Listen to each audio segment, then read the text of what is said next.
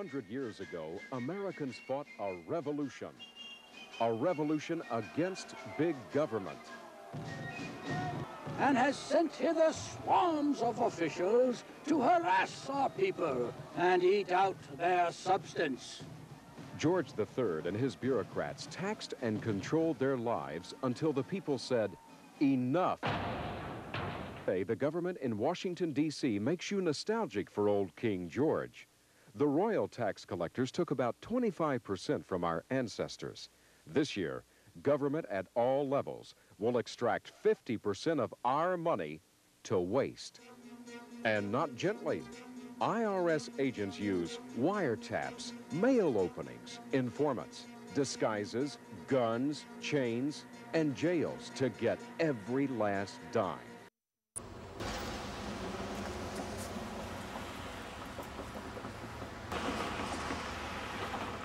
Come on in, William. Let me show you around. Come on in, William. What do you got here, Harry Crouch? Well, this is the home of the San Diego Men's Center. Our center is totally self-sufficient. We have no revenue from the state, the county, local, or federal government. And we have no VAWA dollars. Matter of fact, in the state of California, by state law, men are not entitled to receive funds for domestic violence programs. By state law, it's forbidden. That sounds gender bias, Harry. What is this sign here? These signs are done by one of our activists. His name is Ray Bloomhurst up in Los Angeles County. Our primary organization is the National Coalition of Free Men Los Angeles, and he makes these signs, and we offer these things at cafeshops.com Men's Biz, so for advocates who want to have advocacy products. That's a very unique poster. Well, this is pretty critical. These are from National Crime Statistics and are thought to be an understatement, obviously, because men underreport. That's pretty common knowledge. Aside from which, the same study said 1.435 million women are abused every year, but 250,000 are rape victims. No male rape victims are in those numbers, so you have to kind of factor that out, because male rape victims in prison weren't counted, and many states, over the years, their definition of rape simply was not suitable to include men, was not suitable to include men, was not suitable to include men, was not suitable to include men. So no data was collected. So the numbers offered by the federal government are skewed.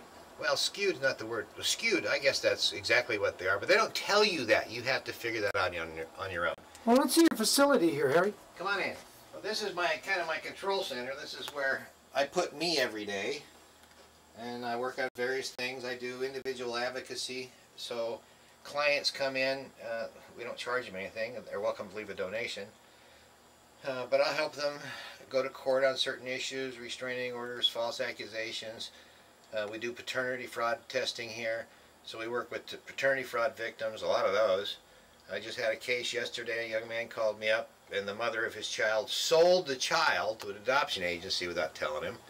And so now he's trying to figure out how to get involved with the system so he can at least make a case for having his own child. That's an uphill battle. So follow the mother sold the father's child without even telling him. Sure, happens all the time. Happens all the time. Yeah, absolutely. Wow. Women have the right. With respect, men have no rights when it comes to choice. Women have all the rights when it comes to choice. What do the Democrats and Republicans basically do for men?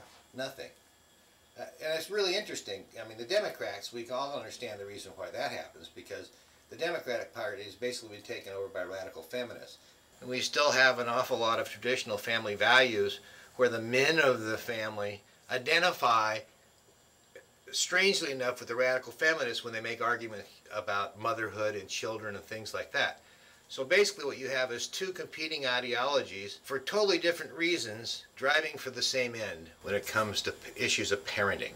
Now, what are some of your products you have for men that want to protest somehow with a t-shirt? Here's one of our shirts. This is Shame on the Domestic Violence Movement for Lying. Wow. This Ray Bloomhurst did for a protest we had down here a few months ago, and everybody was wearing this shirt. Parental alienation, paternity fraud, the false accusations are all by definition forms of domestic violence. Courts will not prosecute any woman and sanction them in any meaningful way for committing any of those 3 crimes. They won't do it. Well, thank you, Harry Crouch of the San Diego Men's Center, fighting to stop the legal abuse by CPS, the whole foster agency, the foster parenting agency, the criminals of the family court, a one-man demolition team to stop the abuse of parents who have a natural right to their own children. And today is Thursday, and just today, a young couple who have a child stolen are with us in the studio, and just today they were in court when they were supposed to have, if they had gone along with their attorneys, their parental rights terminated. Welcome, Jason and Cassidy. Welcome to the show. It's good to be here. You said earlier you weren't nervous today like you were at prior days. Is that right, Cassidy? Correct. You went in there with attorneys that you had already fired, and they came in to try to do what? Tried to terminate parental rights, take away my son. But you had already given them notice that they're fired, didn't you? Yes. And they still tried to help the court terminate your... And these are the attorneys that are supposed to be helping you, is that right? Yeah. Jason, how did you feel about having your attorney, who's supposed to help you get your child, try to help the court terminate your parental rights? How did that feel? It felt horrible. Felt like being stepped on. Like, helpless. But luckily we were able to get things going in our favor by getting rid of them. You got rid of them because you had already given them what the prior day or two? MC050. You terminated their contract with you. Yes. You got rid of your attorneys. Yes. And this was the best day you've had in court so far, isn't it? Most progress, yes. You had to fire the attorneys appointed by the court. Do you now get the feeling those attorneys were appointed specifically to help them steal your child? Yes, definitely. So what would you recommend anybody who's had their child kidnapped by CPS without a warrant, without a jury verdict? What would you recommend when they say, oh, the court's going to appoint me an attorney? Deny it. Do not comply with do not go under contract with them. Yeah, so this is all a kangaroo court, isn't it? Yes. Yes. And today you had 2 people tried to go into court there with you, and you guys had prepared your own documents, and you sued who? Who did you name in that document? The judge. Judge. You sued the judge who's sitting on your case, yes. Judge Herman. Mm-hmm. He was kind of, how would you describe him, Cassidy? I think he was shocked. He wasn't happy about it. Yeah, not happy. Gee, I don't think anybody's happy to get sued and find themselves a defendant, are they? No. But what do you feel about this judge? And both, you each had a different attorney. This is your child. You're married now. Yeah. And this is your child they took from you 6 months ago. Do you feel like all the attorneys, the judges, the whole cabal were a bunch of criminals just trying to rob you of your child? Yeah. Yeah. They're all in bed together. Good phrasing, all in bed together. Good phrasing, Jason. So you'd recommend people don't accept an appointed attorney? I recommend that. Would you recommend they demand a jury trial? Yes. Oh, yes. That's the only fair way. What was the first words you said in the court today, Cass, when you were appearing by? By sui juris. Uh-huh. I said, Cassidy McIntyre sui juris by special appearance, and we asked if it was a court that was that upheld constitutional due process? Correct. Yes. And the judge's eyes twitched when you said that, didn't they? Mm-hmm. I wasn't even in the court. How do I know his eyes twitched? He's not expecting little old us to know this stuff. Yeah, you're how old, Jason? 20? 27. You're 27 years old, Cassidy. 24. He didn't expect a young couple in their 20s to refuse him jurisdiction, because that's what you were doing. When you said, I'm here by special appearance, until informed this is a court of constitutional law, you said something like that? Mm-hmm. Yes. And he was like, you're not contracting with our kangaroo court anymore. well, we can't go ahead and terminate your parental rights. And you're suing me, which means I got to take myself off the case. He pretty much told us if we shot ourselves in the foot, and if we still had a chance to fix all of this, if we went back to our attorneys and did everything they wanted us to do so they could make their money. And so they can make their money. I think you said it right, Cassie. So they can make the money. Meanwhile, now that they've kidnapped your child for what, 6 months, 5 months? 7. Going on 8. Going on 8. Going on 8 months, these criminals, Judge Herman, who is an unindicted criminal, these attorneys that cooperated were trying to get you to the point, and at one point, one of them took you aside. You had 2 different attorneys, and Correct. one of them, whose attorney was that? When Lawrence K. Scott. Lawrence K. Scott took you aside with him, who had his own attorney. Yes. And you weren't married at that point. No. And he tried to do what with you guys in that little room? We were supposed to go on trial, and he recommended and said, if you do this, you're just going to make the judge mad. And He coerced us into waiving our rights to a trial. He coerced you into waiving your rights to a trial by jury under due process of the Constitution. Is that what you think your attorney's supposed to do for you? oh no. But Lawrence K. Scott did that. That's what he did. Are you going to sue Lawrence K. Scott? For everything he's worth. For everything he's worth. Yes. Because he rolled you farther down the road to today they were going to terminate your parental rights, taking his advice, weren't they? Mm-hmm. And we can get a spouse for aiding in bed. And you're going to sue his spouse too for Yes. aiding and abetting him. This is going to be interesting. I don't think they're going to be happy campers. I hope not. We've been pretty unhappy for the last 8 months. Yeah, they kidnapped your child. Did anybody give you a warrant and say, we have a warrant signed by a judge as a jury verdict that No. you're unfit parents? No warrant was served. It was a piece Did you of, ever have a jury trial? No. No. They just came in and grabbed your child.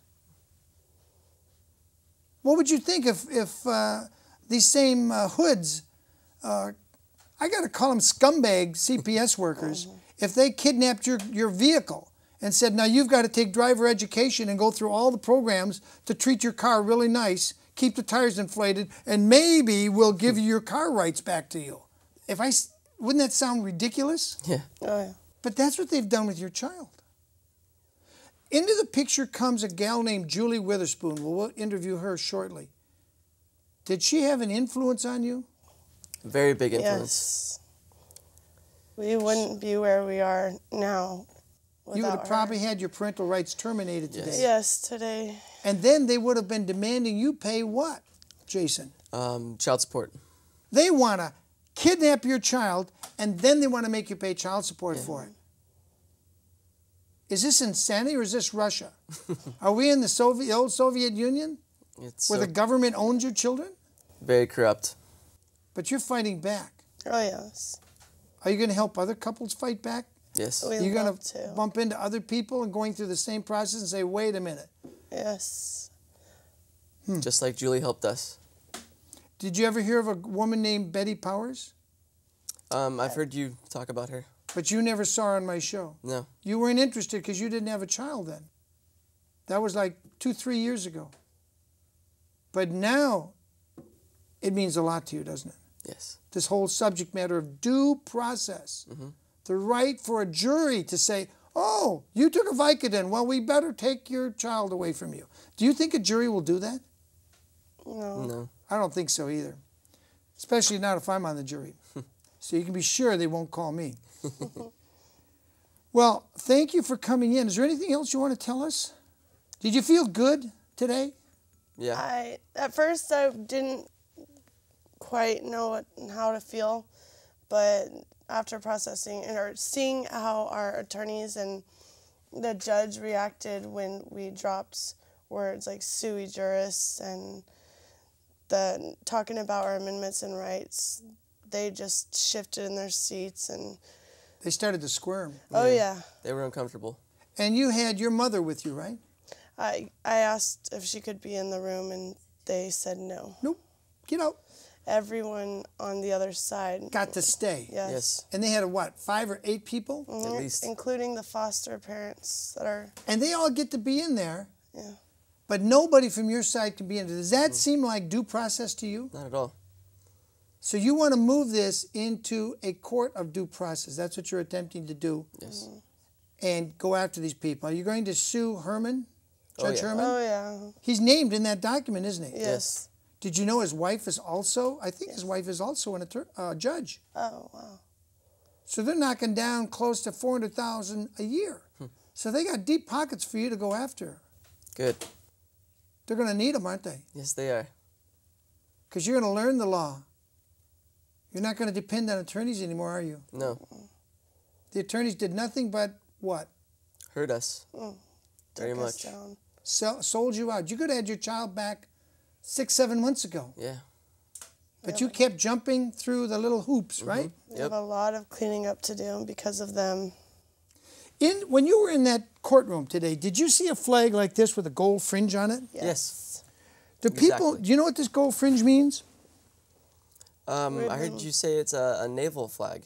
It's an admiralty flag, and it's a flag of a conquered people. It's basically saying, you're slaves, we have conquered you. You have no rights. That's what that flag with the gold fringe. Some people think it's a fancy dressed up American flag. That's not what this is.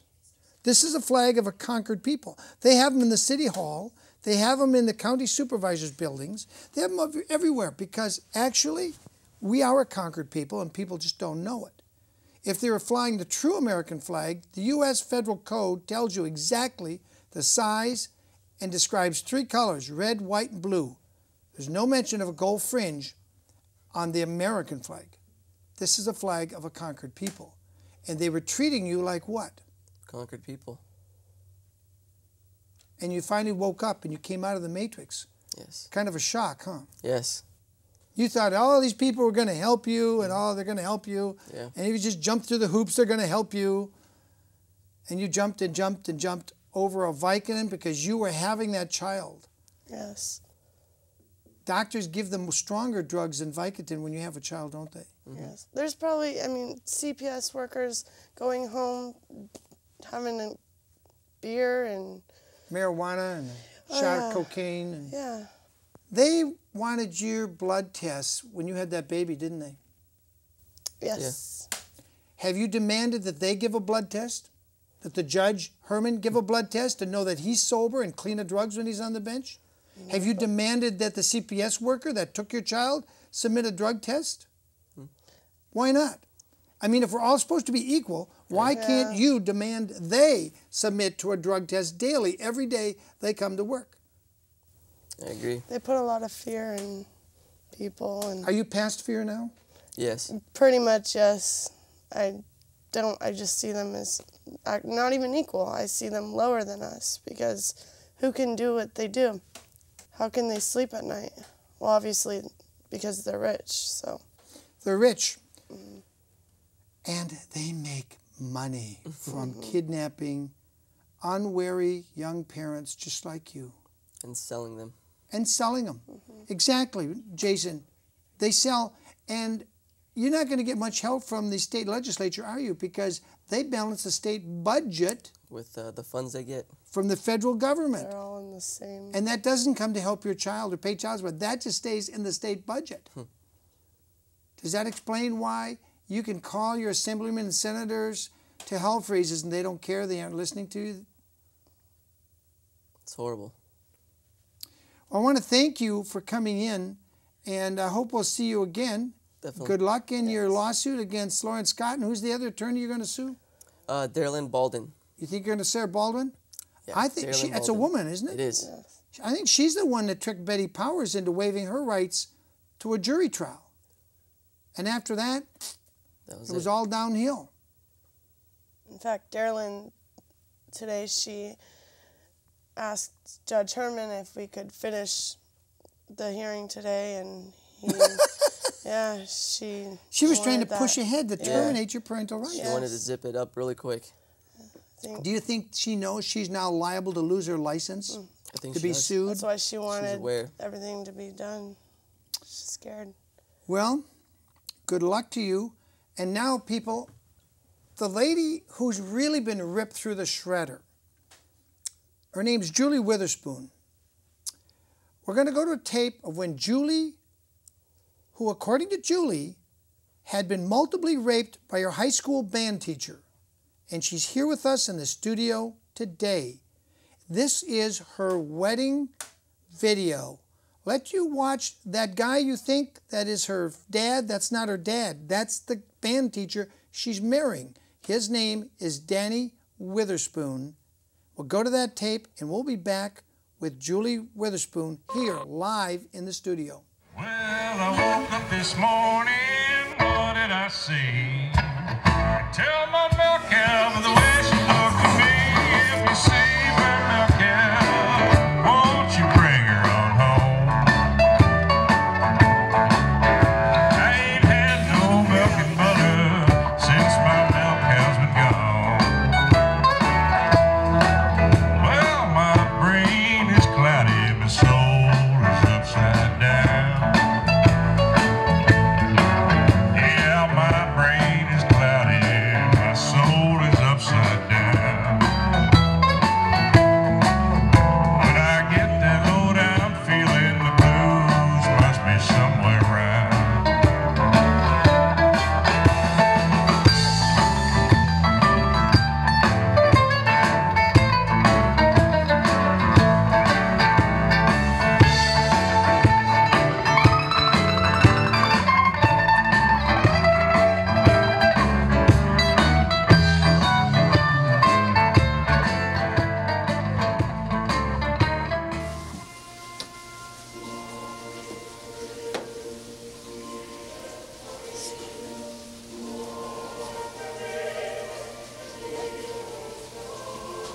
Any of you turn facing me, please.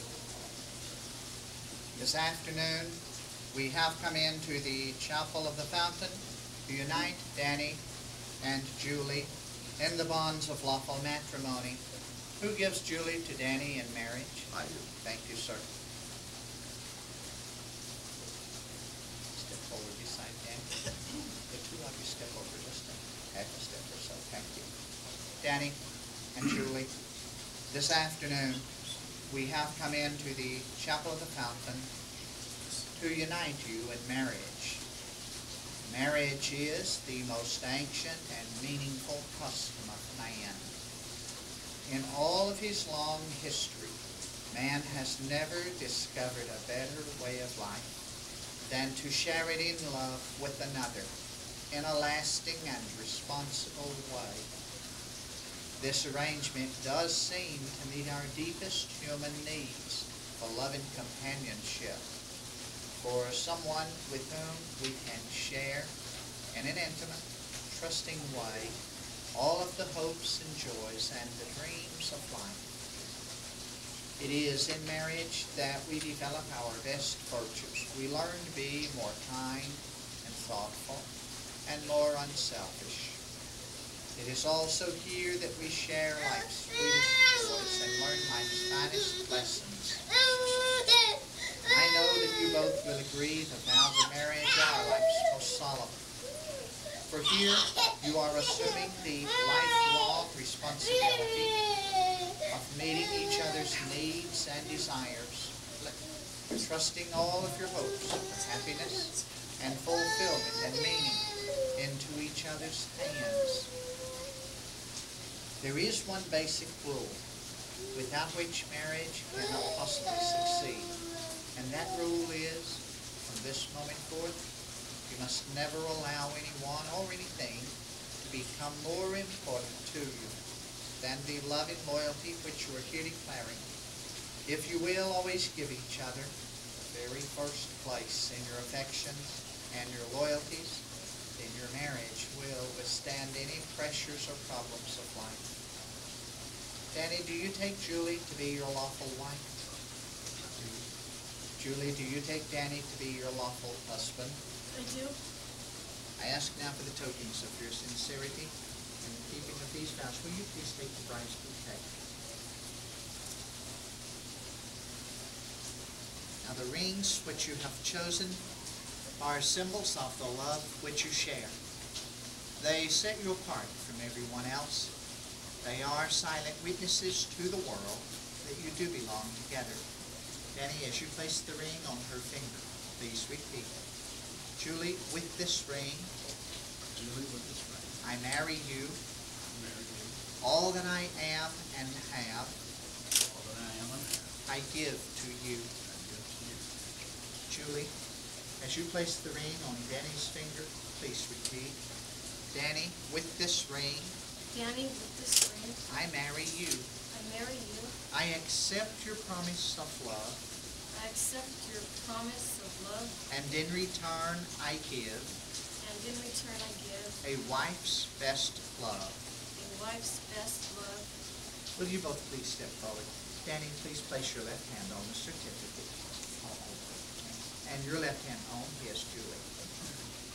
As you wear these rings through all of the years with which God may bless your marriage, may the rings themselves always be a blessing to you in this way. Each time that you look upon the ring, let it remind you of the promises of love which you have made and received here. Also, may the sight of the ring be an encouragement to you to live a life that is so filled with beauty that each other will strive to fulfill these promises of love. Again, may God bless you. May He give you a home and fill it with peace and fill every day with happiness. And now I pronounce you husband and wife, and you may kiss your bride so.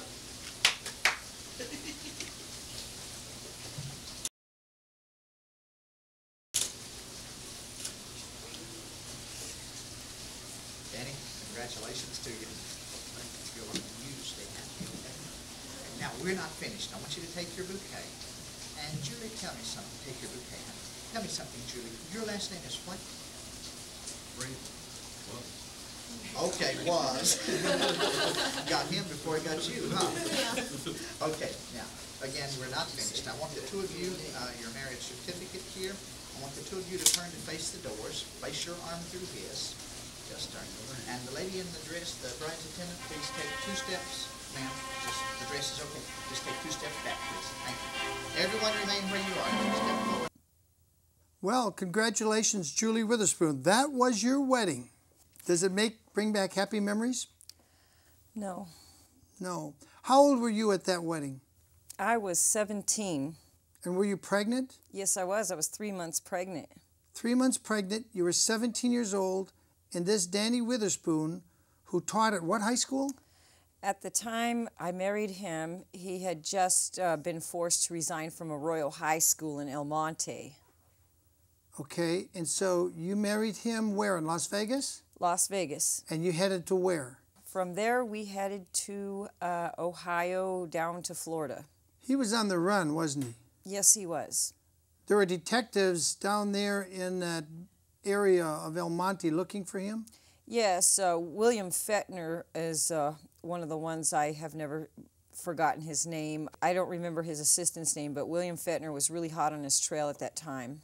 So people at the school were aware that he'd been statutorily raping you while he was teaching you in band. You were in his band class. Oh, yes, I was. You were in the drum line. Yes, I was. And he was drumming you pretty good. I guess so, huh? Pretty regularly. Yeah, you could say that. And we actually went to the school ground right there where he did you in a biblical sense during what, a halftime or what? Yeah, after a Friday night football game. It was after the football game, out on the field on high school property, and he, a band teacher, was doing... we did nasties behind the football stadium, yes. And you and I went there, to that very spot. Yes, we did. You haven't sued the school district yet, have you? No. Did it ever occur to you that this was wrong for him to be having sex with you? You were, what, a sophomore or a freshman? Well, I first got involved with him sexually when I was in my second year of high school. So I was like a sophomore or a junior? Sophomore.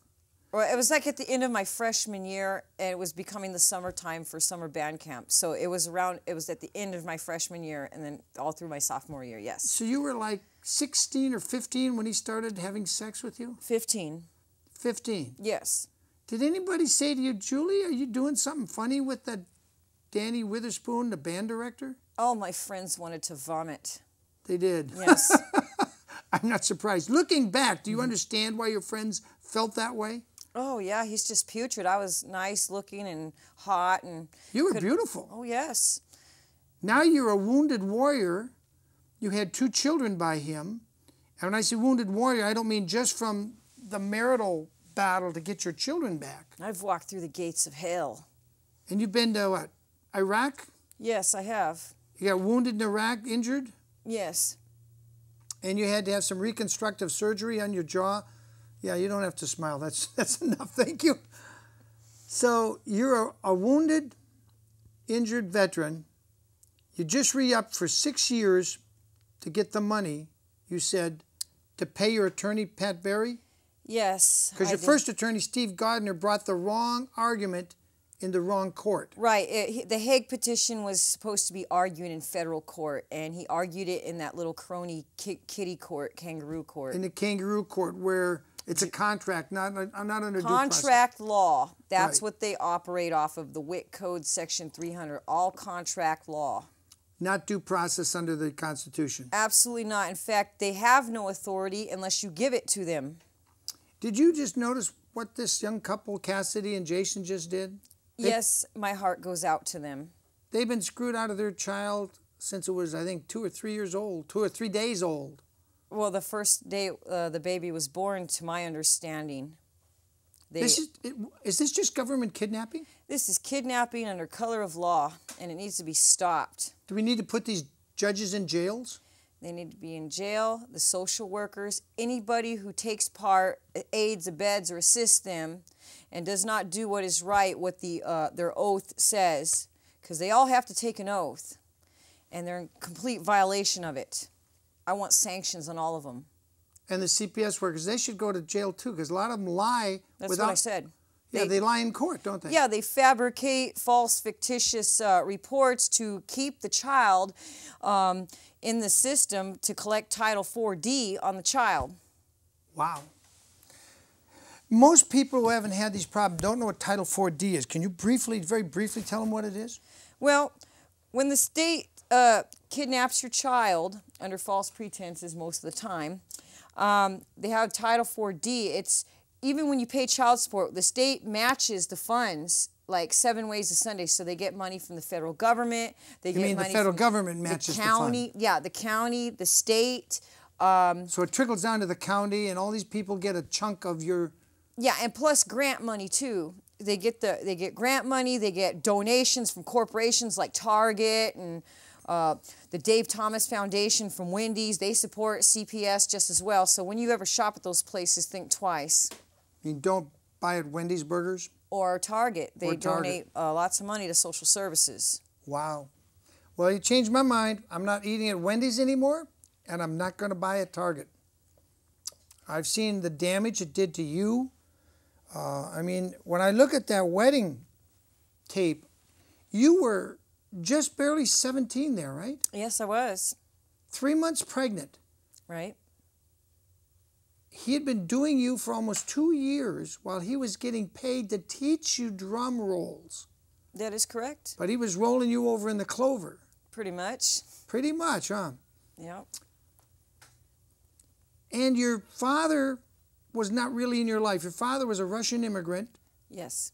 And he and your mother had a one-night stand.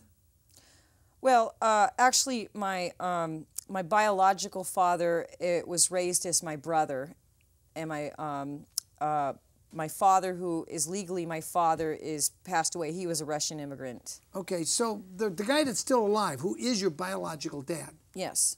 He never really was dad to you. He wasn't around to say, hey, Julie, you don't date your band teacher. Oh, not at all. He was like totally out of the picture. Your mother was totally out of the picture. She was deaf. Deaf. A mute?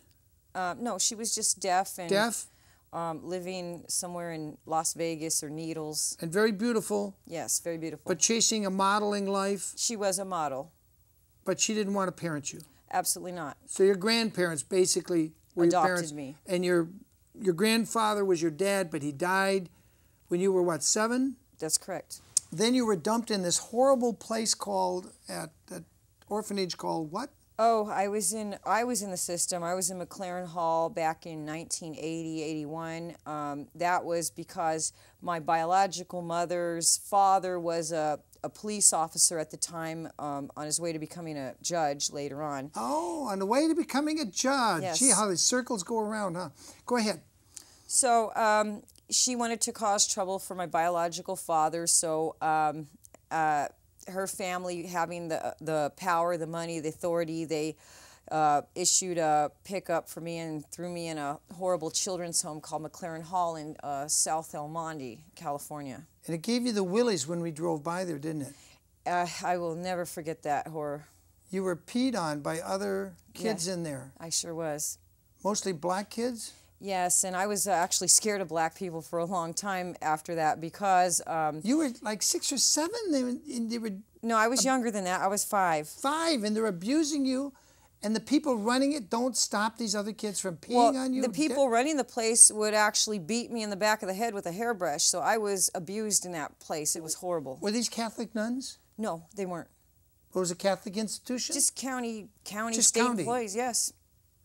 So the foster system didn't treat you very well, and you grew up like a wild thing with no real dad around. Your dad was gone. Your adoptive dad was dead. Well, he passed away when I was 7. So 7. So you your know. grandmother thought this was maybe a good thing. You're marrying your band teacher and you're taken care of. Well, he stole her heart because he is college educated and he was a Mason just like her father was, and he's a good old boy. Oh, so the Masons are in on this. The Masons are in. I got to take my hat off to you, Julie. So the Masons were covering up for all the bad stuff going in here. That is correct. Do you think most Masons would be happy to know this? I think it would put shame to their little club, but after studying what they do in their ceremonies, they kind of promote this kind of behavior of child molestation and sick rituals and, you know, all this behavior he's out running around doing. Well, I don't know if the Masons promote it, but is it possible there's some derelict cells? Like you identified that one place, and I went and looked it up. It was listed as a Masonic lodge, and it wasn't. It was that one lawyer's private home. Right, well, his lawyer... Backed up to a golf course. His dirty attorney, Robert Scott, is also a Mason, but not a high degree like my ex-husband. My ex-husband is a 33rd degree, which is a past master. Danny Witherspoon? Is a 33rd degree Mason. And he's the guy that raped you while you were in high school? That is him. And he's still an honored Mason, is that right? Oh, the best. He can walk on water, according to the general public. He's a 32nd degree Mason? 33rd. 33rd degree? The highest, The yes. highest. Mm-hmm. And you were his 5th wife? 4th or 5th. I've never really straightened that out because he's never been honest with me. 4th or 5th? I'm one of those numbers. And you had contact by one of his other wives who literally ran away from him and the Masonics and went to a different state, yes. far from California.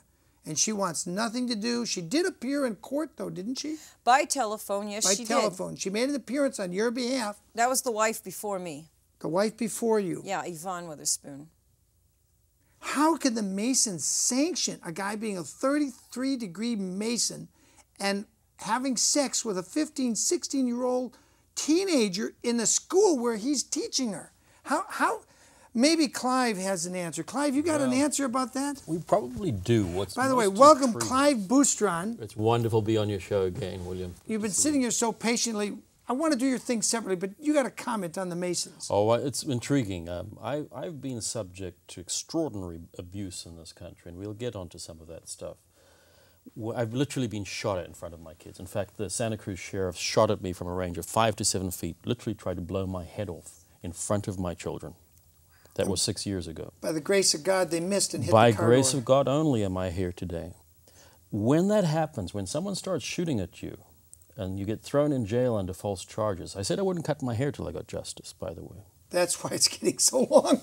You're not getting justice, Clive. I'm not getting justice, no. But when someone does shoot at you like that, you start studying, and I've studied this intensively.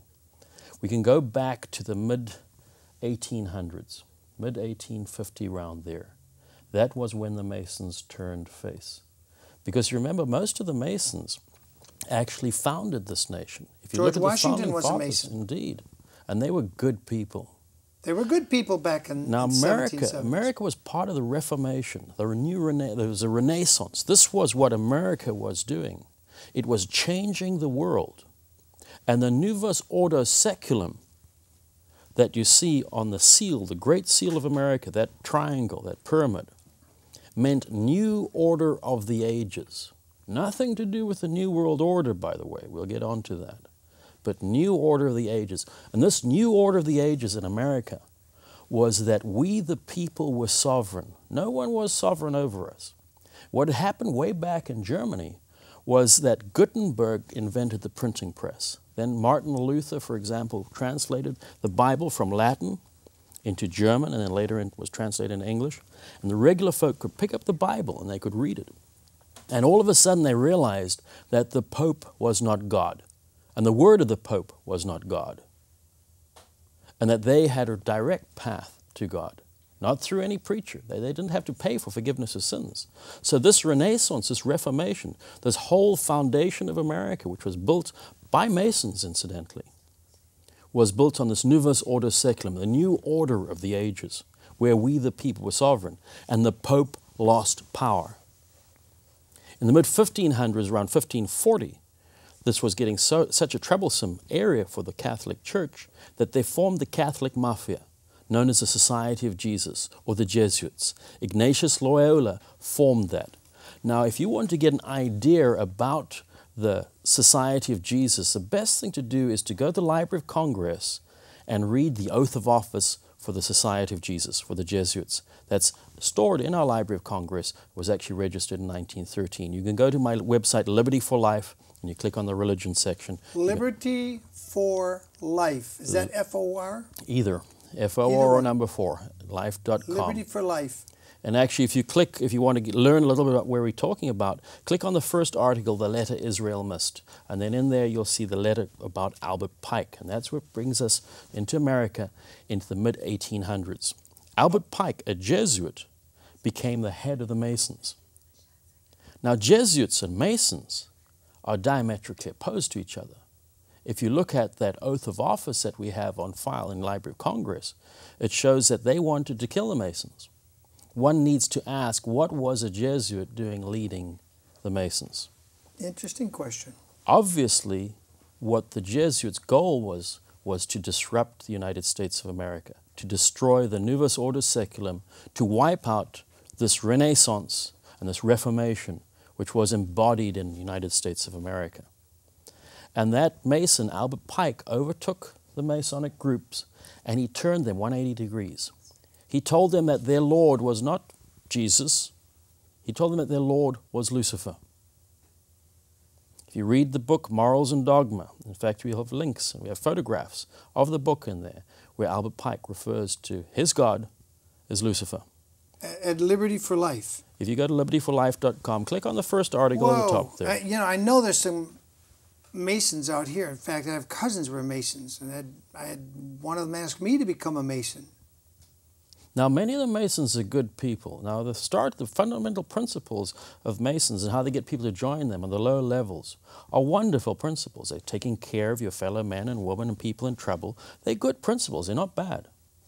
But what you'll find with many of these secret societies, and unfortunately the Masons were formed as a secret society to get away from prosecution in Europe.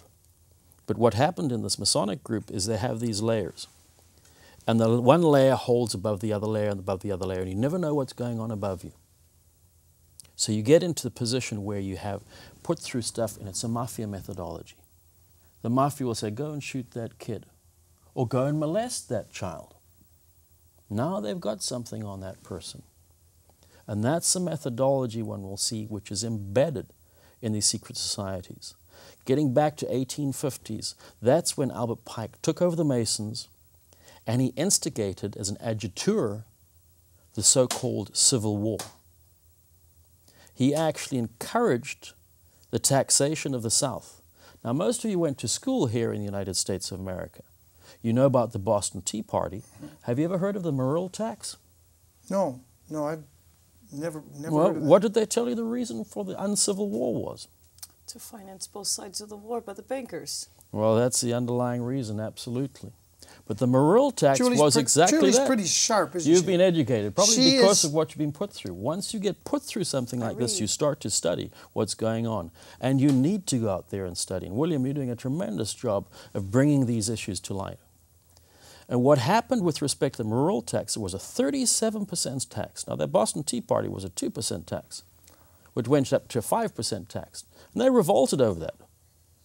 The Morrill tax was a 37% tax. Of course the South succeeded. It was guaranteed.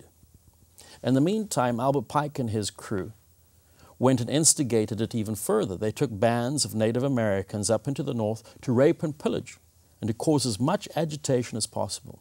And that war did exactly what you said. It caused a debt. If you want to study what's going on historically, study the philosopher Hegel. It's called a Hegelian dialect. Yeah. Conflict induces change. If we can cause a war, just like the pickpocket, run up and bump someone, during that moment of conflict, what the pickpocket does is they put their hand in your pocket and induce the change from your pocket into their pocket. And that's exactly what the bankers did. They caused that war, but Abraham Lincoln tried to dupe out of that. Incidentally, Abraham Lincoln was not honest in the least bit. You were taught that at state school. How can you not separate state and school? It's insanity. We talk about separation of church and state, which is a good idea. But for goodness sake, to let the state teach your kids?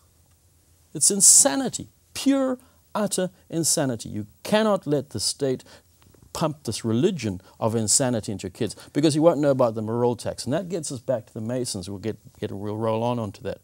The Masons basically were infiltrated by the Jesuits in the mid-1800s, causing the uncivil war. And that banker's debt, after they shot Lincoln for printing the greenbacks, lasted 70 years, and that gets you to 1913.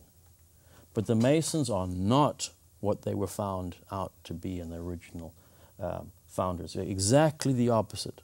The Masonic groups we have in the United States today practice some of the most heinous acts you can find.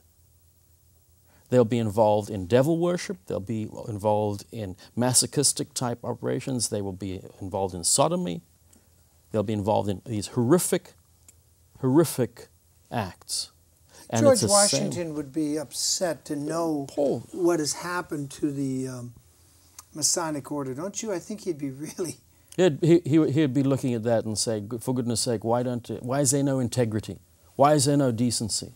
Yeah, I think we know, for example, Yale Bones Club, which is also associated with this, it goes back to Chapter 322 in Germany. Which spun off the Nazi movement. It also spun off all these things. All these things. But Albert Pike's most interesting because that letter he wrote to Mazzini, the head of the who was head of the Masons in Europe and also head of the Mafia in Europe, in 1871, planned the First World War, the Second World War, and this Third World War, and this great social economic cataclysm we're in right now. That was planned then. Did you know that, Julie? Well, I've read most of what he's talking about. Did you know that this mafia leader in 1871 was planning World War I to happen? That these guys were manipulating World War I? Yes, absolutely. You know, I've read all about the Pike guy he's talking about, and there's another one the Masons like is Hiram Abiff. But yeah, all these wars are staged. It makes money. Including the war you're just re-upped in for 6 years. Yeah. Mm-hmm. Do you get to talk to any soldiers about any of this? Are they totally clueless, or do they relate to you on any level when you try to explain any of this to them? Most of them are kids. They sit around playing video games and watching movies like Full Metal Jacket, and then they want to go out and be heroes. And when they actually hit the battlefield, it's not cracked up to what they thought it would be because, you know, it's not all fun and games no more. But most of the soldiers that I work with that do not have a combat patch on their right shoulder, you know, they're like, oh, I want to go over there, I want to go over there, I want to kill some people, and they don't have no clue what they're talking about. They just watch the movies and play the video games. Wow. So we basically got educated fools wanting to rush in to a war that was created for them to die, to make money for Genki Corporation, Blackwater Corporation, Bechtel Corporation. What's the other one you saw over there? Oh, there's like Dynacorps, there's KBR. KBR, that's what I was thinking That's a big one. Holly Burton is the mother company for that. But didn't Vice President Cheney have some financial interest in that corporation? I believe he's partnership in that. And he's also the same vice president that shot a lawyer in the face and got a warning. He's also the vice. So, come on, I mean, if we could get more of our politicians to shoot lawyers. Well, you know, the other amazing... you might start a trend there. Shoot a lawyer in the face and you can be vice president too. The other amazing thing, William, is most 99.5% of your military personnel who raise their right hand and swear into the oath to protect this U.S. Constitution have not one clue of what it means or what it says in that piece of paper. I believe you. I was just emailing some soldiers that are in Iraq just 2 weeks ago, and I would quote them parts of the Constitution. One of them said, well, we're in this war honestly. Our leader Bush brought us in here, and he has the right to do that to defend America. I said, what? What about Article 1? What about the Congress declaring war? They don't need that, he said. He emailed back, we don't need that. The president can do it. I was drafted for 2 years. In which army? The South African army? I was army? drafted in South African military. And incidentally, in South Africa, the constructs of apartheid have the same roots in Chapter 322 in Germany. The Hegelian dialect, cause conflict. They want people to fight. The family court, the issues we're covering here, they want to encourage the divorce to be as acrimonious as possible so that lawyers, which stands for lots of attorney wages, can make lots of money. Yeah, well, that's And we're foolish enough to get into these arguments and these debates. But as a draftee, as a young kid, I was drafted. It was meant to be the honorable thing. It's put up there. It's marketed. A tremendous amount of marketing goes behind these wars. It's the honorable thing to go and serve your country. You talk to any Second World War veteran, they'll be full of honor and decency. Oh, yeah. Oh, I yeah, see them all the time at the VA. However, yeah, with arms and legs. However, what one missing. does not understand is what they did not know when they were drafted into that war. Had they known that that war was planned in 1871 by Albert Pike and Mazzini, they might have a different perspective. And it's all about education. And one of the most exciting things we have today is this computer. Because the internet is the greatest printing press the world has ever seen. The internet is just like Gutenberg's printing press. It's allowing we the people to find out what's literally going on. And it's preventing the ability of the governments and the media to control what you see. What's classic, though, and a question I would have for a veteran from Iraq, what did Iraq have to do with anything? I personally think we did horrible things over there. We were forced to do terrible things. You know, when I was in Iraq, my job was to take, I was a heavy equipment transporter, and my job was to take the tankers to the front line and the Bradleys and any heavy oversized equipment. But the only thing I really saw a lot was the Holly Burton people just chilling, walking around in sandals, getting paid about 15 grand a month. Now, the only concern that was ever really a 911 emergency over there is when an oil well was set on fire. That's when they really got concerned. But it wasn't about, you know, if you got your ass blown to pieces in a convoy or, you know, this and that and the other. You know, nobody cared much. We were working. The KBR people were chilling, making big bucks. We were working for peanuts, making nothing out in the hot, sweat sun. And, yeah, the only concern when the oil well was set on fire. Did anyone sort of ask, you know, why Iraq? Because when the 9/11, I presume you've seen some of the 9/11 movies. And if you haven't seen 9/11 movies, you've got to go and see them like loose change. I have. And didn't they ask questions? They put Saudi Arabian faces. I was one of the first people over in Iraq. I deployed in 2003. Yeah. So I was. It was third ID from Fort Benning, Georgia, I think. 3rd ID from, Georgia. And I was in 1st Armored Division. So they hit the ground first. We hit the ground second. You know, there was nothing in Iraq, no Burger King, no shopping malls like they have now.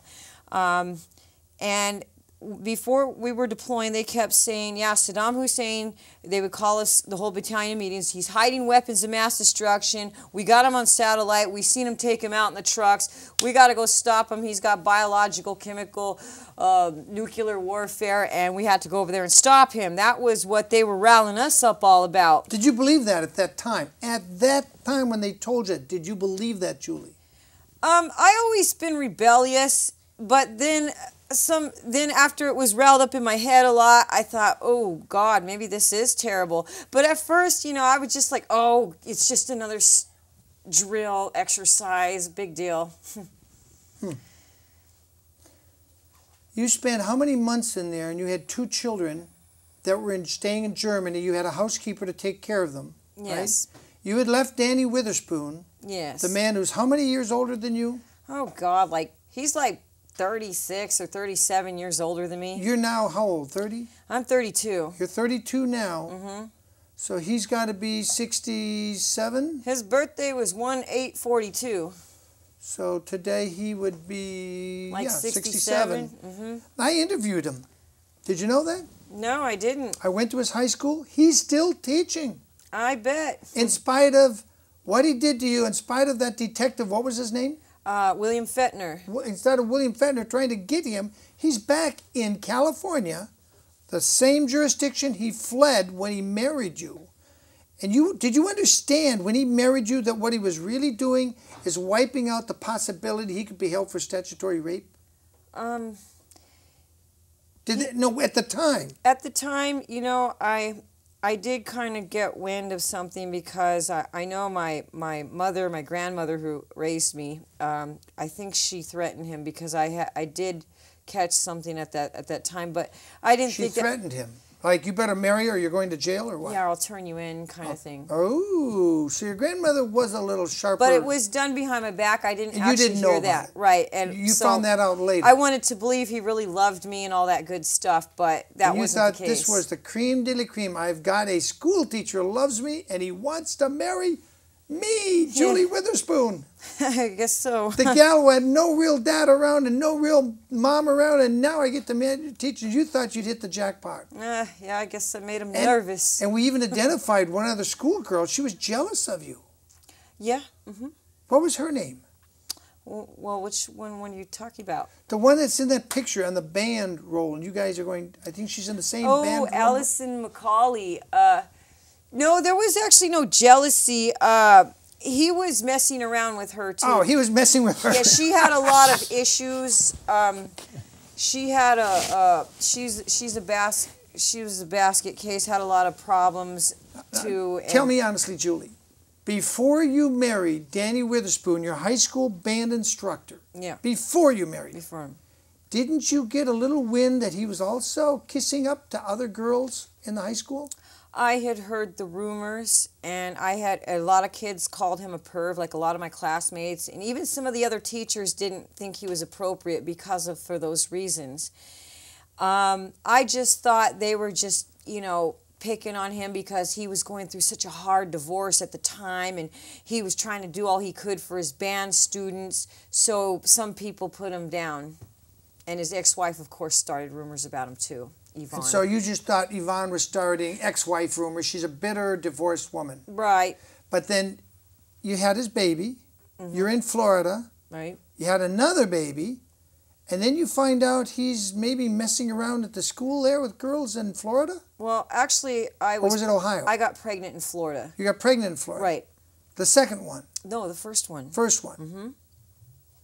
Okay, then you came back, got married in Las Vegas. Yes. But he was teaching you. I think he got you pregnant when you were teaching he was teaching in California. No, we were sexually involved, but I wasn't actually pregnant until he had left the school, but we were sexually involved. So you could have gotten pregnant when you were 15 or 16? Oh, yeah, easy. Easy. So it was like a once a week affair, or once? Oh God, he used to come over to my house and sneak out. He would spend the night in my bedroom all night and sneak out about 3 o'clock in the morning because he was so paranoid. Like band students like Alan Ward and other PTA members were actually staking out my house, and of course we had the detective William Fettner and his partner. So he used to be very cautious and come over and stay in the house, leave about 3 in the morning, go back to his little garage he had rented over on Ranchito Street in El Monte. And yeah, then he got so paranoid to the point after the detectives started coming over our houses, wanting to meet with me and my mother and calling us, tapping our phone lines. So my mother used to drive me out to like Palm Springs or way, way, way far away to meet him. To meet him? Yes. Your grandmother took you to motels to meet the guy that was raping you? Yes. Because she thought she was dying soon. And she did die pretty soon, didn't she? Oh, she died in 2001. Okay, this is 2009. That's 8 years. So, but she was in bad health. I mean, I watched her walk in that wedding. She was bad health Yeah, then. she was terminally ill, diabetes, dialysis, all that good stuff. So she didn't know how long she had to go, and she thought, this guy better marry my girl, Julie. She really liked him. I think you know, she was sort of like, she would actually call him Valentine, which was my father's name. Oh. And I would actually get upset with her and say, don't you ever insult my father like that. But she would actually, because she was so used to taking care of a man, you know, and she, you know, he had the college degrees, the Mason ring, and all that good stuff. And she was all impressed. She was so impressed, yes. Do you think if she was in her right mind back today, she would still be impressed? Before she died, she told me what she really thought of him. Which was? She said, you take those kids and you take care of them. I said, why? She goes, well, you get away from him. He's a piece of shit. I said, you would talk about Danny like that? And that was on her deathbed. That was like 2 days before she died when she said that to me. Wow. And what amazed me, why she would even say that, I guess when he went to the hospital to visit her and I was on my way back to Texas, my brother and his wife caught him making out with another girl in the car, the parking lot of the hospital. Oh my God. So your parental figure grandmother, who adopted you as your mother, she's dying. Danny goes to see her and then he's making out with some other girl. My brother and his wife with his kids caught him making out in the car in the parking lot of the San Gabriel Valley Hospital. And he's teaching again in a California high school, accredited by the state of California teachers. Oh, well, you know how that is. See, after he got ran out of Florida, Trenton, Florida, we went to Las Vegas because that's where he wanted to go because he was addicted to gambling. He could not get a teaching job because of bad recommendations from Dr. Jack Klein from Arroyo High School. And I believe there was a Mr. Grayson, he was a vice principal, and there were some other school board members. For a long time, we worked as security guards for $5 an hour in Las Vegas. And he started going to Masonic meetings again. And then he came back all happy one evening and said, hey, one of my buddies, Billy Jack here, knows this guy here who's a superintendent over there, and he just hired me, didn't even do a background check. So Santa Ana, here we came. So Santa Ana School District failed to do a background check, and that person who should have done it, the superintendent, is probably a Mason. Right, exactly. That's why he was so excited. Okay, let me skip ahead. You come back from Germany because I want to get to Clive here. He's got some really important stuff, and I haven't really properly introduced Clive. You don't really know the international scope that Clive Boustred here on the show here has. So let me finish up here with Julie. You were back in Germany. You had a housekeeper taking care of your kids. You're getting reconstructive surgery on your jaw. Yes. You're recuperating, but you're still showing up for work, kind of. Oh, yeah. Mm-hmm. And they steal your son and daughter, whose names are? Danny James Witherspoon and Julie Ann Witherspoon II. They steal them right out of the school there. No, the hospital. Oh, out of the hospital. Why were they in the hospital? Well, we had all had some kind of intestinal virus, and we were all like sick with the flu.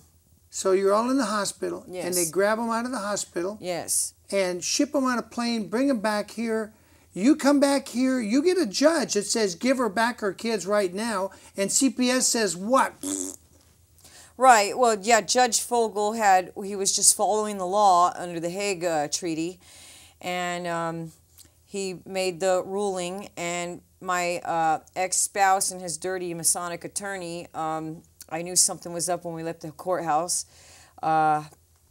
The deal was to exchange the kids at the police station after the order was made, but instead he took my children to Orangewood Children's Home, another horrible place like the one I was in when I was a young kid. And he deposited my children in Orangewood Children's Home, where they stayed for over a month till they went to the foster incarceration. Foster incarceration. Good dialectic language there.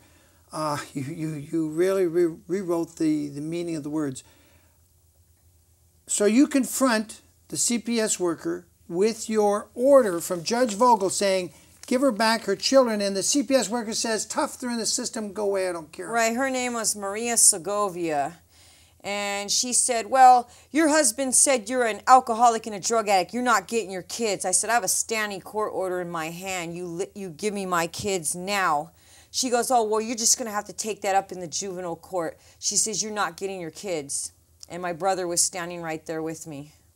Did you want to shoot her right then and there? Well, see, she didn't even come out and talk to me. It was by telephone. She wasn't taking a chance that you might shoot her right then and there. Because you're trained in military weapons, aren't you, Julie? Yes. Okay, well, that brings us back to Clive. I have another gal who's going to talk about secret organization. We have her here by tape because I did an interview with her in 2002. When I really didn't quite believe what she was telling me. I do now. I do now. And she's a former policewoman. Clive, you aren't just Clive Boustred, a historical researcher. You were busy on international projects, weren't you? I've been involved in high tech since the mid-'80s. I've worked for most of the top tech companies, most of the top computer companies, most of the top telecommunication companies. I was building a very high-speed internet, a gigabyte per second connection anywhere in the world. This was 2001. We were able to deliver that. We were launching 91 satellites out of Russia. We were also given Space Station Mir by Russia. We were based here in the US. We had operations in Japan, in England, all around the world. You personally were given the Mir space station before it fell out of orbit. My company. Your company, which was called? Infotelesis. Infotelesis. You were given the Mir space station, must have been worth at least $1 billion. They'd spent $3.5 billion on. Yeah. $3.5 billion, and the Russian government, the new non-communist, just gave it to you. Actually, the chairman of the Duma wrote a letter granting Infotelesis that, and it went in front of the Duma. And what's interesting now, hindsight, of course, is 2020. You can understand a lot more when you know what's going on and what went on later on. Researching where the Russians are today, they're far ahead of the Americans in regard to understanding what this new world order, which is the opposite of Novus Ordo Seculum, this new world order, which is under the Universal Commercial Code, which goes straight back to the Vatican. This new world order actually is intending to disrupt everything. Now they put Russia through the communist era. They put Germany through Nazi era. This is all planned. Yes. Now they're doing it to America, aren't George they? Bush's granddad, Prescott Bush, actually couriered money. And they're doing it to America. America's next. We are going to be the new communist fascist regime, and there will be no liberty or freedom here. And that's what Julie's fighting to get her kids again. And this is how you got interested. I'm actually under the same. Julie, I haven't been able to talk to my children for 6 months. I've had 3 lawsuits I filed against the government. The commissioner, primary defendant in Santa Cruz County, issued an order to evict me from my home the very day he had a hearing to try and have himself dismissed from the lawsuit I filed against him. Seems to be a conflict of interest there. Oh, it's a crime. It's a criminal act by this commissioner, Erwin Joseph. At what point, Joseph. Cleve, do we ask our militias to pick up their rifles and march down to the courthouse? Well, if you ask that on TV, you're going to be arrested. Yeah, but I'm just asking. I'm not saying we do it. I'm saying at what point? I don't believe in violence. I don't either. Well, but I mean, the only way things are going to change is a revolution. But Julie, when you have a see, I've been to a civil war, and my great grandfather fought in a civil war, was wounded, and civil wars are real messy. That's a Hegelian dialect. Once it starts. That's a Hegelian dialect. Once you get into that conflict, and what you got to understand is that they want that. The first thing this New World Order wants to accomplish is to get America completely messed up. Well, the only reason why they have it is because they have everybody's full cooperation. They have the people who work in our government, particularly the judiciary, the men wearing the black nighties and the women wearing the black nighties in our courts, are the first ones who are guilty for not upholding the oath of office. Do you know, uphold the Constitution of the United States I was of in court America. last week, and I decided not to paper off the commissioner and let go before the commissioner. I'd been hailed in there. There was no party of real interest present. Yeah. The opposed board was not there. I pointed that out, said I'm here by special appearance until informed that this is a court of constitutional due process. And she had the temerity, the gall to say, we're here under the statutes of California, and we're here under this and that, and under color of law. She said it out of her own lips. Which is a crime. And I'm like... So she's basically saying, I'm a criminal. Title 42, USC 1414-1. Now, that also means a bailiff is also a criminal, because the bailiff needs to go and arrest her immediately. Felony. Yeah, bailiff, right. Bailiff Clark is now a criminal. A criminal as well. And I looked at the audience. There was like 40 people behind me. I looked at them to see if any of them understood what Commissioner Colleen Stern had just said. Out of her own lips, she said, under color of law. That's now, exactly how do you plead? Guilty or not guilty or no? That's the trick. That's the trick. No one reads the Constitution. Now, the Fifth Amendment, let me just read this quickly because it's worth it. Read it. The Fifth Amendment, no person shall be Zoom in on him. No person shall be held to answer for a capital or otherwise infamous crime unless on the presentment or indictment of a grand jury.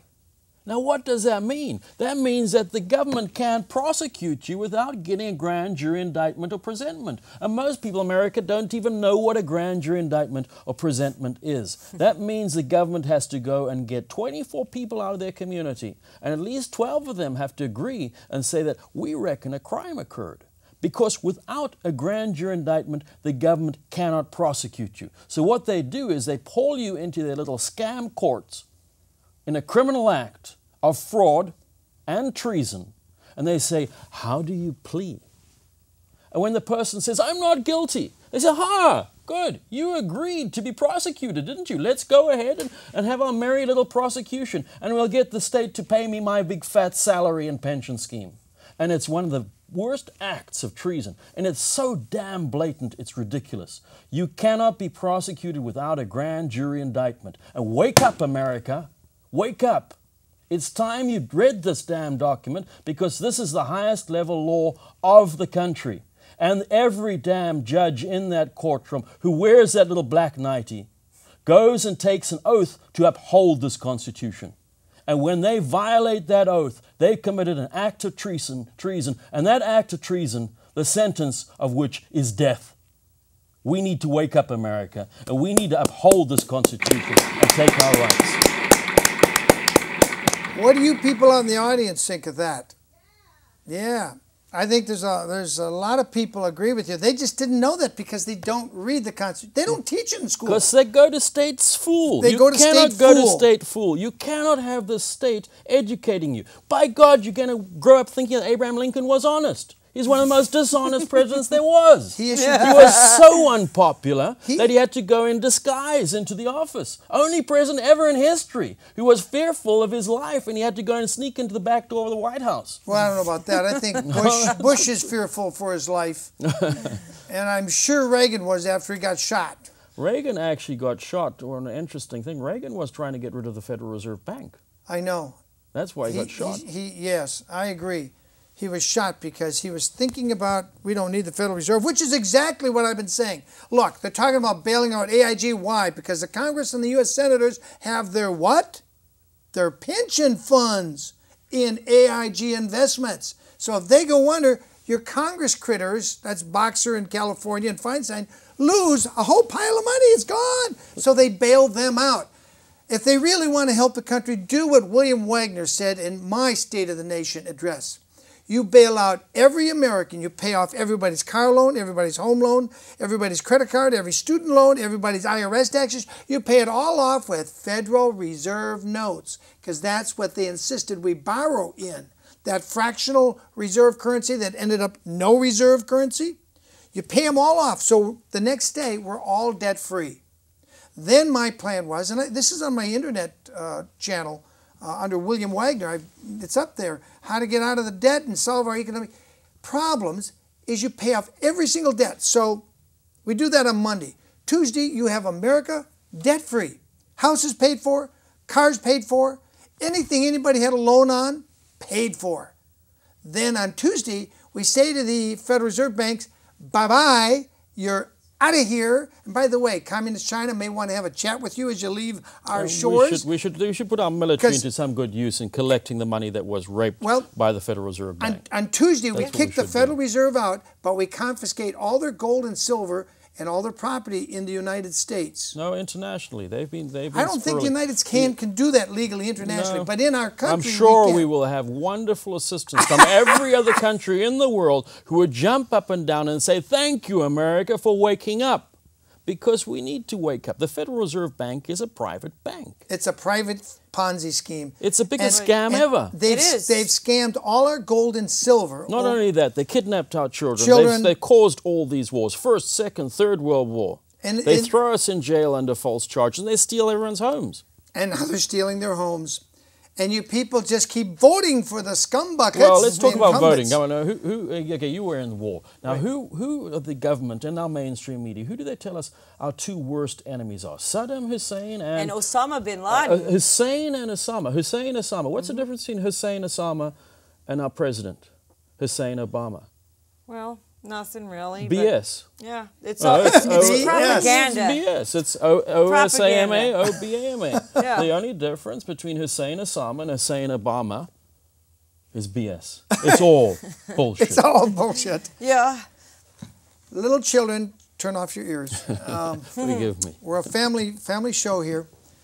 But well, we're not a family show. My kids, I can't even talk to my kids. You know, I have two. Sons. It's my son's birthday. My it's his kids are 13th birthday on Saturday, and I can't even wish him 2 happy days, birthday. and you can't even and I say couldn't happy wish my birthday. son 9th birthday, William. I couldn't wish him happy birthday last month, and I That's couldn't wish him happy Christmas. That's a crime. Why? Because a commissioner who's a criminal issued an order to evict me from my home, ordered that I may not communicate with my children, and ordered that I may not submit any evidence in court. Well, I'm going to go with, you're going to court tomorrow, right? Yeah, I'm going to go with you. I'm going to document on videotape what goes down tomorrow. So you're going with some media tomorrow. I'll be with you. We've actually had some media in there. I've had the largest TV channel in Europe come over there. In fact, there's going to be a Russian show. television. Russian TV. You know, that brings us up another thing. We've got these concentration camp, which I showed you and your Russian film crew. And they didn't like it because it was too small. And I thought about that after the Russians left. I thought that big fenced area over in Vandenberg that you can see if you just take the train, go right through Vandenberg, and you look, there it is. Hello, what's that? Oh, it could be a concentration camp. What makes something a concentration camp? Well, that's quite a good question. What makes a concentration camp? What we're talking about is future concentration camps. 90% of the people in jail, prison, and on probation today have not been prosecuted with any due process. They haven't committed a crime under the law, because under the law, the Constitution being the highest level law of the land, the underlying law is common law. There needs to be 3 elements present for every crime: the act, the intent, and the damage. Actus rea, corpus delicti, and mens rea. Those elements must be present. 90% of the people in our jails, prison, and probation haven't committed a crime under the definition of common law. So they're there as political prisoners. And what are they made to do? Work. What do most of our prisoners do? They work. Have you seen the prison industry? Yeah. We point a finger at China and say, oh, you have slave labor. We have concentration camps in the United States of America today. We have more people in jail, prison, and on probation in the United States of America than every other damn country in the world combined. We're not worse than the worst. We're worse than all the worst combined. We're today, number one. Today, in here, 2009, we are the worst country in the world. We are prison capital #1. We already have concentration camps all over, and they want to put a lot more of us in them. That's what we have to wake up about, America. We really have to look at what's going on. And we have to look at these judges, these sheriffs, and these CHP officers, and particularly our board of supervisors, and understand and ask them, you're in our community. What the hell are you doing? Follow the Constitution. Constitution's explicit. It's quite clear. You took an oath to follow it, so follow it. And we need to hold them up to their oaths of offices. When they go and prosecute someone without a grand jury indictment, we need to put together a grand jury, and it's real easy to do. If you go to libertyforlife.com, link on the Copper Cards link. And the Copper Cards site is an organization we put together to teach people the law. You yourselves can form a grand jury. Get randomly select 24 people from your community, present the evidence of the crime before those people, and then let them determine whether or not there's enough evidence to prosecute. A grand jury isn't finding someone guilty or not, but what they're determining is whether or not that person can be prosecuted. So form grand juries. When you have a sheriff stopping someone, when you have a CHP officer giving someone a ticket. Now, an infraction has no place in the law. It's not a crime. It's not a commercial act. An infraction was invented by the judiciary. And who do you make your check out to? The Superior Court. The guy is actually giving you the ticket. That officer has just committed an act of treason, a criminal act beyond any measure you can imagine, here in front of you, out in the open, with his little badge. Now we need to wake up. We need to understand what the law says. We need to bring back America back on the course that it was set by the founders.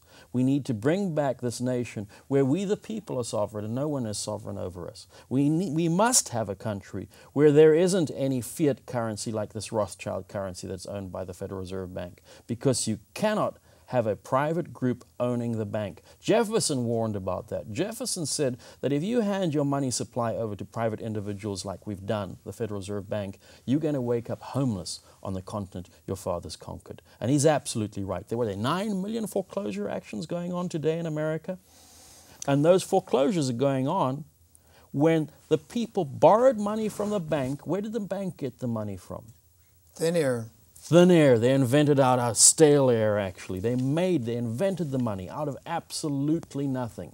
If the money you had to borrow to buy your house, because they've created this market which goes out of control, came out of nothing, you owe nothing. What you also have to understand is that that bank is directly responsible for your grandfather's and possibly your father's deaths if they served in any of these wars. You need to understand what's going on in Iraq. You know, they blame Saudi Arabian so-called terrorists for blowing up the World Trade Center. And they ignored building number 7. Building number 7, that 47-story high building. The other side of building number 5 and 6, the World Trade Center complex, which didn't fall down, across the street.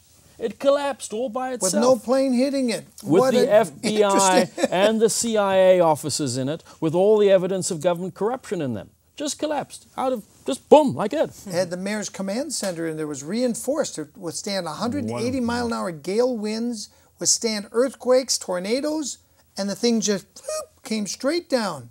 So we started. I'm starting a new website, William. It's called stupidrs.com. It's not up yet. Stupidrs.org. Sorry, it's a .org. It's an organization. It's not for profit entirely, so don't send us any money. It's stupidrs.org. And we want to bring into the forefront some of these issues, like separation of church and state. That's a good idea. But by God, you can't let the state educate your kids. It's insane. Well, if they do. That's worse than having, George Bush as your pastor. That's only 1 hour a week if the guy goes to church. If I'm going to have George Bush as my pastor, I might as well just ask Beelzebub to come in and do it firsthand and do it the way the devil wants it done, because stumbling, bumbling George probably couldn't get even the evil words right. What about Saddam Hussein? or Hussein Osama? Forgive me, I'm getting my words mixed up. Bush is still president, don't you know that, right? George W. Bush is still president because... Do we actually have a president? I'm not quite sure. No, even he's if still Osama president. Bush, He just slipped on a black skin. I thought the chairman of the Fed, Ben Archie, is our president, isn't he? chairman of the Federal Reserve Bank. He's in charge. No, actually, Bernanke the central pulls the bankers, the 18 board of directors they're above of the him. central bankers They're above Bernanke. They're absolutely up. And they're they're above really him. running things. And we're Yeah. down to our last 5 minutes. I wanted to touch on something here, Clive, because people don't really know. You were giving international seminars on this banking gigabyte and the banking system. You set up the banking system that they're using now in many countries, right? Well, actually, I put together systems architecture for Intuit's Quicken product, the automated financial services behind the Quicken product. That's what I meant to say. I put that architecture together when I worked as a senior technical strategist for Sun Microsystems. But I've built banking systems, and in fact, I was building a next-generation banking system with Infotelesis as well. And the Russian leader in the Duma gave you the Mir, which means peace, well, actually, they gave station. us the space station. Mir is peace, and that was the spark which ended the Cold War incident. Right. They gave it to you because you intended to break it up into sections and geoposition it, right? We to had have a 6 modules, worldwide that's correct. educational service where anywhere in the world they could go on a laptop computer and bring down the brightest professors from anywhere. Actually, the Pirata module we donated to. We were donating the Pirata module to education. That had tremendously advanced earth science monitoring gear on it. We were going to donate that to education. I'll get it Ed Project. In fact, you can go to the infotelesis.com site. It's the same site as it was 6 years ago when I was shot at when they tried to murder me in front of my kids. What site is called? Infotelesis, INFOTELESYS.com. But here's the point I want to get to. Had you succeeded in doing that, it would have brought education worldwide, globally, on an equal basis. Some kid with a $100 laptop could have downloaded from the satellite English language or any science he wanted to study and see the best professors. That's what you were attempting to do. Our Get It Ed project was actually exactly doing that. It didn't require Muir even, but Muir was one of the components, and we could still do that. We can still bring in, we can provide kids education in the United States of America at a fraction of the cost of what the government spends on education, which is vastly superior than anything else in the world. But they won't get brainwashed the way the government wants them to. Indeed, they won't. Bingo. And that's why I'm wondering if, do you think possibly, I don't want to get into the nasties, but your wife ran off with your personal assistant, basically. My personal assistant joined my company about 2-3 months after Space Station Mir. We were completely censored. Russian government gave us Space Station Mir. We had a letter from the chairman of the Duma. Complete support, no issues with respect to credibility. And they gave you some and launch we were completely vehicles. They were censored. going to give you launch vehicles. They gave us 100 launch vehicles. They also gave us 1.74 gigahertz of international telecommunications spectrum, which is a huge amount of spectrum. Now, is that totally lost while you fight your custody battle? My point is, you're fighting your custody battle. You're just trying to get your kids back, and you can't focus on this great thing that would do great things for the world. That's what I'm trying to say. The government is currently trying to lock me up for the rest of my life. They currently have Bingo. 5 felonies filed against me. They got 5 felonies against this guy. I'm out on $200,000 bail, ordered not to communicate with my children, and ordered not to go within 100 yards of my own home and homestead. I've been evicted from my 5,000 square foot home overlooking Monterey Bay. Is this a crime by your government people? That's what I'm asking. Do you think there's somebody so evil in our government that they would do this? I want you to have second thoughts. Here's a guy right here in the studio with us who had a space station donated to him. I want to thank you, Clive, for being with us on the show Take Back America. All right. In the On Second Thoughts series, I'm William Wagener with my guest Julie Witherspoon, an Iraqi veteran, and also a veteran of fighting to just get her kids back and hasn't yet, and Cleve, who's also a veteran. Hope you paid close attention, or my YouTube channel, William Wagener. And catch us here, same time, same station next week. See you.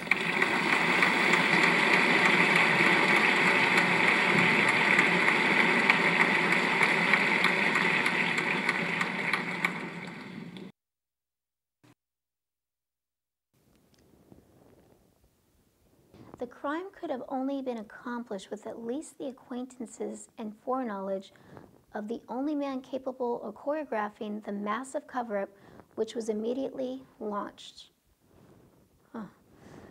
It's axiomatic that since the cover-up started even before the shots were fired, the order for JFK's assassination could have only come from his successor, Lyndon B. Johnson. Oh, my goodness. Patterns. We're talking about patterns today. And this pattern that we had in the past has followed us to now. And I'm Pamela Wistrom. Thanks for being with us tonight. And come back soon. Real soon. Bye.